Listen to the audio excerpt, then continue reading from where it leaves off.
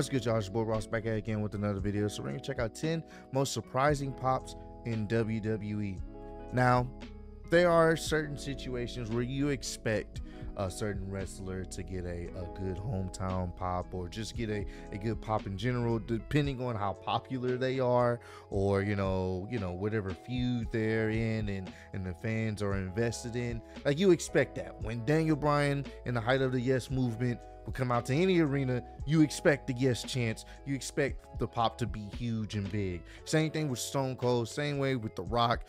You always expected with certain wrestlers that wherever they went, the crowd was gonna pop big for them because of, mostly just because of the wrestler, the character, and the storyline. But there's always those gems where you don't expect a wrestler to get a big pop like they do, but they end up getting one, and maybe it could turn into potentially them getting pushed. You never know. So we're gonna check out some of these moments where wrestlers that you didn't think would get pops, or surprising situations that got a pop depending on what the situation was. We're gonna check that out by WrestleMania. Appreciate all the love and support. Let's get right into this. Some iconic pops throughout WWE history, from Mankind winning the title in 1999 to John Cena's unbelievable return at 2008's Royal Rumble. For sure. However, there have also been some pops which have come completely out of nowhere, and a wrestler that wouldn't normally receive a nuclear pop almost blows the roof of the arena. Join us now as WrestleMania looks at 10 of the most surprising pops in WWE. Well, pops nobody saw coming.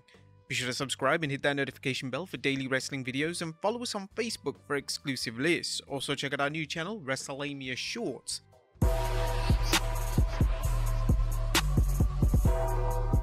Number 10, Eric Rowan in 2014.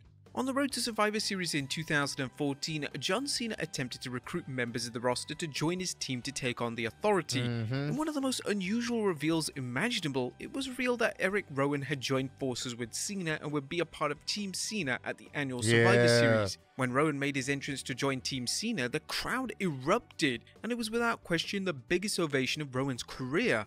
What helped the segment were Luke Harper's facial expressions, which looked speechless that his former tag partner was going. Oh, dang, I was not trying to do that, y'all. There have been some iconic pops throughout WWE history, from Mankind. Not my intentions. Without question, the biggest. What I was trying to do and say is, once again, the feud that he was in, like, well, not feud, but the surprise of him going against his Wyatt brethren. That's what made that even more intense. It's like, oh, what's gonna happen here? Ovation of Rowan's career. What helped the segment were Luke Harper's facial expressions, which looked speechless that his former tag partner was going against him in favor of siding with Cena. Rowan would then embark on a brief singles run in WWE, which was received well, as Rowan showed that there was more to his character than being a menacing sheep masking wearing heel. Number 9, La Resistance in 2004. La Resistance were a heel team throughout their WWE tenure, but when Raw aired in Montreal, that changed everything. The opening match of the May 31st, 2004 edition of Raw kicked off with a World Tag Team title match as Chris Benoit and Edge defended their gold against the aforementioned La Resistance. Benoit and Edge received a huge pop, but nobody could have ever predicted just how the crowd would react to Rob Conway and Sylvain Grenier. Crazy. Upon their theme song hitting, the crowd reacted as if these two were the biggest stars on the planet. The pop was astronomical, and it was apparent that the two hometown wrestlers were overwhelmed with the response. WWE did the right thing in crowning the duo, as they would defeat Benoit and Edge to win the titles. The response to this victory was unbelievable, and the duo would even celebrate in the crowd, giving the Canadian fans a moment to remember. Nah, that is pretty cool. That's what you calling a good audible, if that wasn't already their original plan. Number 8, the Bella Twins in 2018. The Bella Twins are two of the most overhated talents in WWE history. Overhated. Thankfully, their ovation at Raw 25 silenced all the haters. WWE would book a special segment which saw most of their celebrated women's performers in WWE come onto the stage. As expected, talents such as Trish Stratus and Michelle McCool received great ovations. But the Bella Twins' ovation was truly special. The crowd were elated to see Nikki and Brie, and both looked thrilled to be there in attendance. Number 7, Goldust in 2013. The 2013 Royal Rumble was a rather underwhelming Rumble in the grand scheme of things. The Rumble winner, that being John Cena, was incredibly predictable, and it seemed like nobody else had a chance of winning. Whilst the Rumble was lackluster, it did feature a special moment where Goldust received the biggest ovation of his career. Goldust would return as a surprise entrant to confront his brother Cody, and the arena finally knew they had something to pop for. It was a because of just the family drama, bro. That can make a surprise pop out of nowhere. Compelling moment, and the crowd ate it up. This reaction highlighted that Goldust was a defined legend in the eyes of fans, and this eventually led to WWE bringing Goldust back for a featured storyline later in the respective year. Number 6, Sheamus in 2022.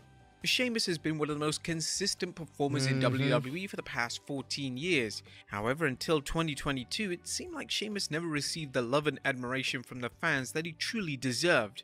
That was until Sheamus wrestled Gunther at the 2022 Clash at the Castle event in Cardiff, Wales. Fantastic. Sheamus went into the match as a heel, but upon his entrance music hitting, it was clear that the UK crowd were going to finally give the former WWE champion his flowers. This was such a great match. Sheamus received the biggest ovation of his entire career, and what made it so special was that the ovation was sustained. When the match began, the crowd continued to show their support and appreciation for him with positive chants which Sheamus clearly wasn't expecting.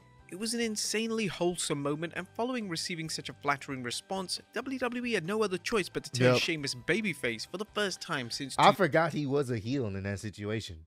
Even though, you know, Gunther's would technically be the heel there, but I forgot he was a heel in that situation. And the overwhelming support, it was like, you gotta turn him face. And then fantastic match. If you haven't seen that match, go watch it. It's chef's kiss, 5 stars, man. Damn it. 2014. Number 5, Eric Bischoff in 2018.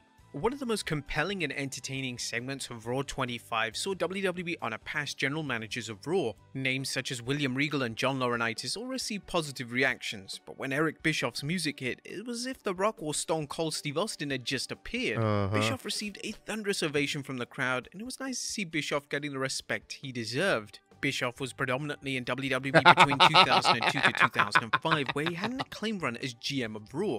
During his time as GM, Bischoff was involved in some excellent storylines with the likes of Austin and John Cena. Number 4, Mark Henry in 2013.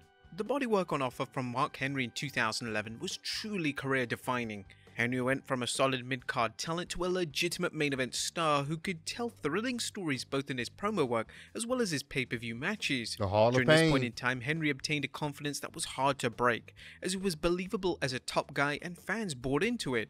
Therefore, in the summer of 2013, WWE made the decision to turn Henry into a babyface, but he would suffer an injury shortly into this run, completely derailing any storylines involving the former world champion. Thankfully though, Henry wouldn't miss too much time away from WWE, as he would make his return to WWE at the Survivor Series pay-per-view. Ryback would issue an open challenge, and it was accepted by Henry. He received the single biggest reaction of his entire career, and it was even the single largest reaction of the pay-per-view itself.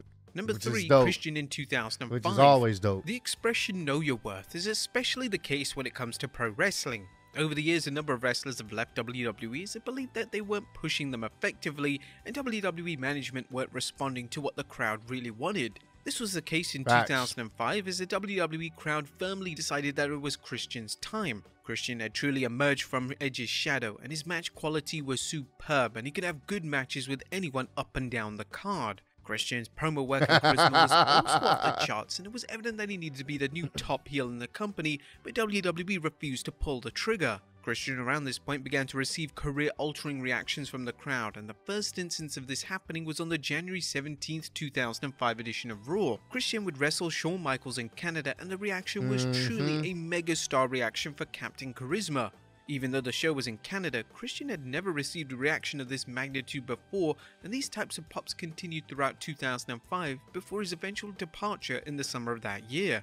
Number 2, yeah, WWE, they definitely mismanaged Christian. He definitely should have been a main event, upper card main eventer, especially on the heel side of things, because the dude was definitely putting in that work in the ring, storytelling, feuds. Dude was definitely putting in the work. So he was always, in my opinion, underutilized. They cared more about Edge than they did about Christian. Jack Swagger in 2014. Jack Swagger was often criticized in WWE for being over-pushed. Swagger won the world title in 2010 without there being a demand to see him in the prestigious role, and the response from the crowd was a sign that he didn't belong in the main event scene. The same can be said for his main event push in 2013, as once again the crowd response was lackluster at best. His lack of charisma was holding him back from forming a connection with the crowd. However, in 2014, Swagger received a pop that stunned everyone, as WWE decided to turn the former world champion into a babyface.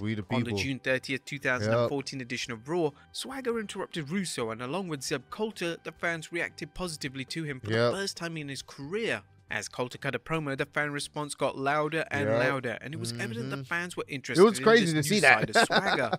And number 1, Jinder Mahal in 2017. It's been well documented that the majority of the WWE audience hated Jinder Mahal's title reign. The crowd reaction to Mahal wasn't strong, as even as the top heel on SmackDown, the fans just didn't care, as there was a lack of desire to see him in a top role. However, when Mahal took on Randy Orton on the 8th August 2017 edition of SmackDown, he received a reaction that was fitting for a WWE champion. The show was taking place in Canada, and with Mahal being born there, the Canadian fans were going to show their love for the WWE champion. The reaction was fantastic to see, but WWE failed to address why Mahal was getting such a positive reaction, which was a massive shame. Nevertheless, once that week's edition of SmackDown had come to an end, Mahal's pops quickly died back down, and he was getting less than enthusiastic reactions from the fans. But there you have it, folks. The 10 most surprising. Yeah, that is surprising.